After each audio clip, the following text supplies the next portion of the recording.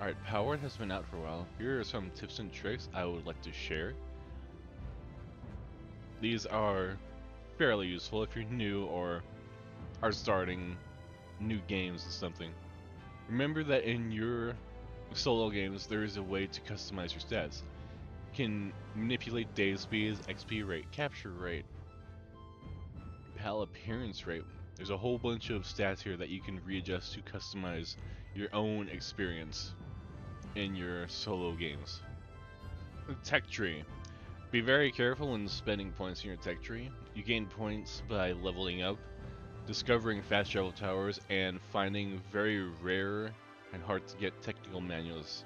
You'll usually find them in dungeon chests, but they can be in world chests as well. So just a forewarning, you will not be able to afford everything unless you're constantly farming dungeons and technical manuals from the dungeons. Next up, enhanced stats. There's a bunch of stats that you can level up and customize. Health, stamina, attack, work speed, and weight. I would highly recommend upgrading your weight and health, as in you're going to be carrying a lot all the time, so an extra carry weight will be very well. How much you'd want to do is up to you. Next stat I would recommend is health. Health is fairly simple. You will die less when you have health. This is very useful for a lot of the, especially endgame fights, when dying would mean you would have to go back to a fast travel point.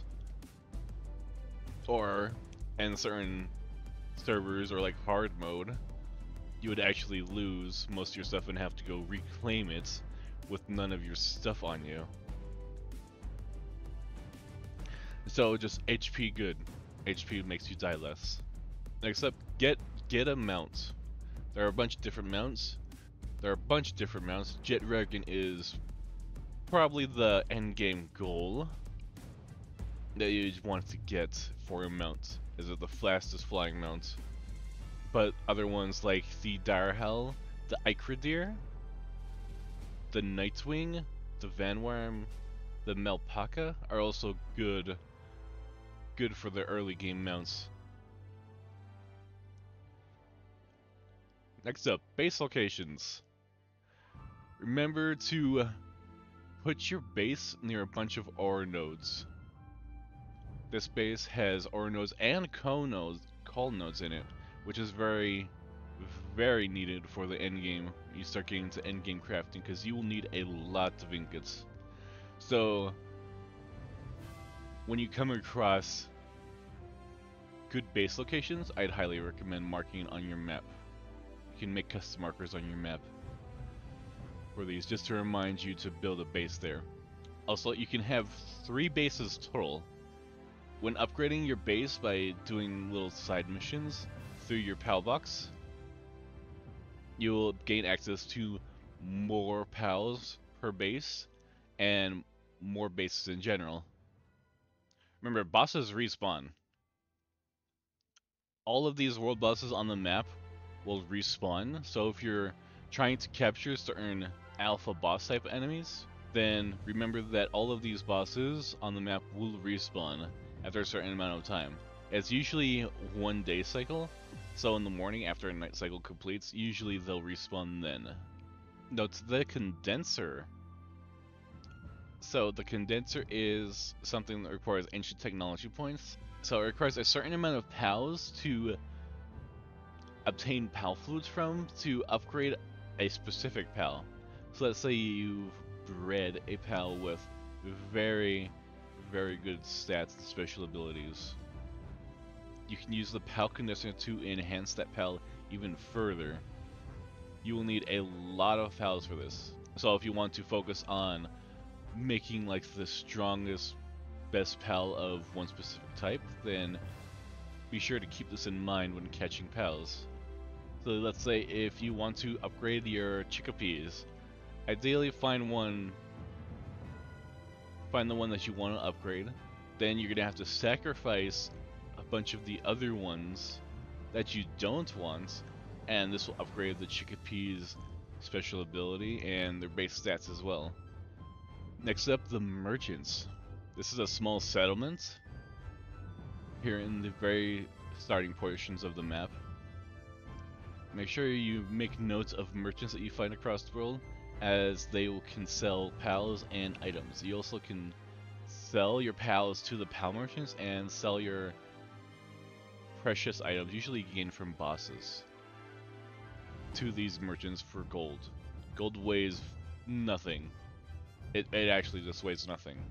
But these merchants are very important, especially when you find the later game merchants, because they sell some very good stuff, like ammunition for your guns so you don't have to craft it. So it is very important to make note of merchants you find out in the world. The Vixie. When starting games in new servers or with your friends or wherever, or just new game or hard mode, or just starting a new game in general, starting new servers. With PvP coming along, there will be a lot of new games. If you're interested in PvP, if not, that's fine too. But the Vixies are very important for just making an infinite supply of pal spheres, arrows, and free gold for you. Your location on the map is usually just this one spot. That small settlements and around where King Paka spawns is where all these Vixies will usually spawn too. Very, very useful in the early game. Next up, legendary schematics.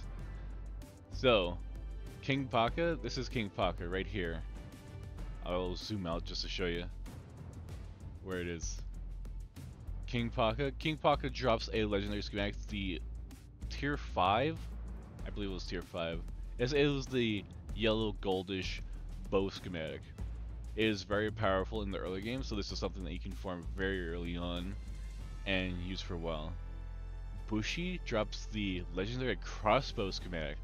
So when you get to that point where you believe you can beat Bushi, I'd highly recommend going to Bushi and farming that crossbow schematic, because the crossbow is very useful for the majority of the game until you get actual guns. Next up, the Blazemut. The Blazemut drops the legendary assault rifle schematic. The drop rate is very low, but this is another way to farm a legendary schematic that is very good. Let's see, the beacon. Where's the beacon? Beacon. The beacon here on the map drops a legendary handgun schematic, which is very useful as well.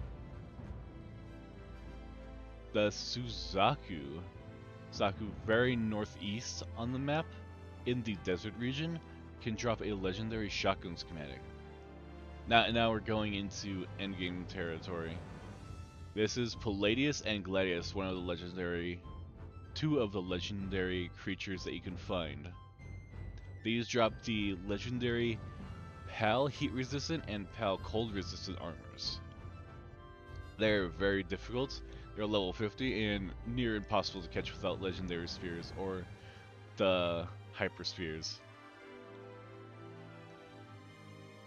The Frostallion drops the legendary Pal helmet schematic. In the western southwestern volcanic region, you can find the Jet Dragon. By farming the Jet Dragon, you can potentially get the legendary missile launcher schematic. Very powerful, very useful. Oh, going into our next one, bases. You can use your bases as fast travel points, and this is very important when farming certain items. So you can make a base very close to certain bosses, like this Jet Dragon, or the Frostallion, or the Palladius. And you can just instantly go there anytime when they respawn and try and farm them. Next up, the Sanctuaries. This is Sanctuary number 1 in the very southern part of the map. This is the plateau beginning, so just this giant rocky thing in the distance. These have very, very rare and unique creatures on them that you can usually only obtain from breeding or actually going there and capturing them. You will gain a warning. You will be trespassing on ground when going there though, so it's very important that you will probably get a wanted level and be chased down by PIDF guards if you go there. This is the Sanctuary number 2 in the very western part of the map. and sanctuary number 3 in the northeastern part of the map, past the desert island. Alright, those were a few tips and tricks. If you liked that, be sure to follow, leave a sub, and I will catch you next time. I'll be talking a little bit about Palworld here and there, because it is a very fun game and I'm enjoying myself immensely.